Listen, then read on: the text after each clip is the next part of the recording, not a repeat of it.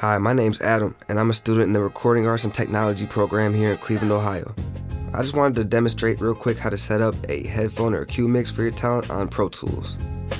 The easiest way that engineers usually set up a headphone mix is just to give the talent a headphone out straight from your audio interface so that they can hear the main mix. And there's nothing wrong with that in certain recording situations, but it's not really what you'd want to do. The problem with that setup is that they have to hear exactly what you're hearing on the main mix, and that might not be beneficial for you. For example, if you're tracking drums and I've got a click track here, and say they want a obnoxious metronome in the mix, and you obviously don't want to hear that. You just want to hear the drums that you're recording. Or if you want to hear something else with the drums, some other instrument, you couldn't do this without setting a different output so they can hear what they want to hear and you can hear what you want to hear. This is very helpful because you want total control of who's hearing what. So I'm going to show you how to set up a headphone mix this way inside of Pro Tools. This will be very similar inside any other DAWs. So let's get started. And as you see, I have no input set in here at all, because they're already recorded, and I have set my outputs to all to 1 and 2. There's no busing going on in here. It's analog 1 and 2, just to keep it simple for learning. And so let's see. First of all, this isn't really possible unless your interface only has. This is not possible if your interface only has one pair of outputs. The interface I'm using here has multiple outputs, so you would need another set of outputs, such as analog outputs 3 and 4, which is what I always use for my send. That's where you're gonna have to put for the talent to hear. It's gonna be in the send section. So you could use a SPDIF output or whatever is available inside of the interface that you're using.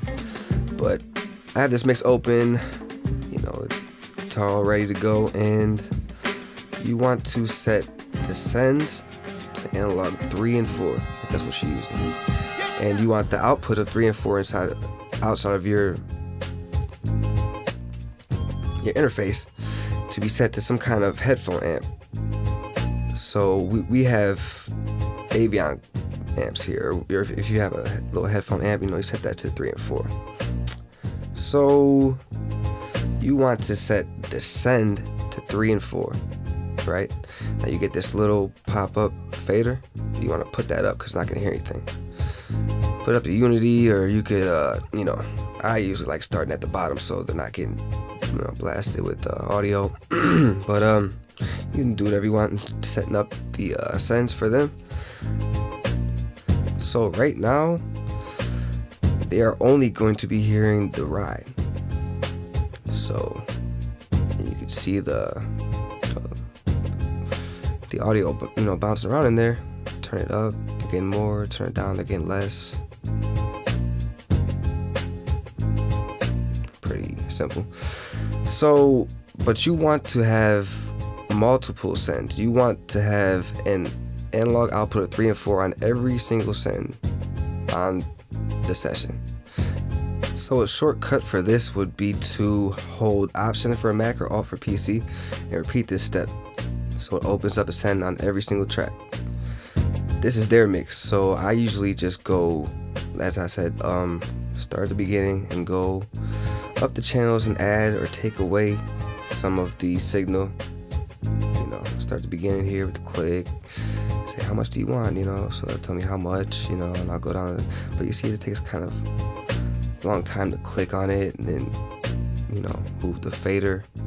So I'm always looking for ways to speed up the workflow, because just little things like this, having to click on each individual send and then go to the pop-up send fader and then adjust that, like wherever the send fader is in the session.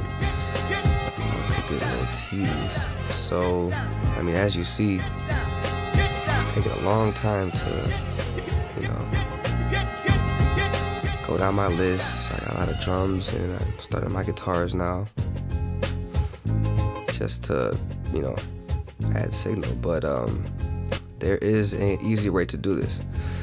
You want to show your expanded sends, so you get a automatic fader on the send.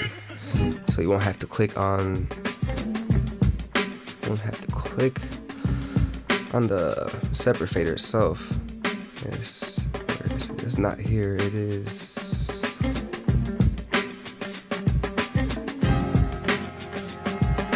This is not right. It is. Let's see. Expanded sends. Yeah, in the view, you want to expand send A. That's what we're using. So now you get all these nice little faders. I could just go up, see how much faster it is, right down the line. How much you need of this, how much you want guitar 7, guitar 8, like how much do you want? So bam, that's that. Now they're getting levels for everything. Every single track in this in the session is coming to their headphone mix. But there's one more step in order to make sure that everything goes smoothly in the session. And say that they are recording, you want to set up additional send, so you're recording them. That's what they're going to hear of themselves, which is very important, which would be different from what you want to hear. Which brings me to one of the most important steps of this, creating a correct headphone mix or cue mix, would be the pre button. Now, by default, all of these sends are set. The pre button is right here. You have to make sure it turns blue, and you're gonna see it inside of the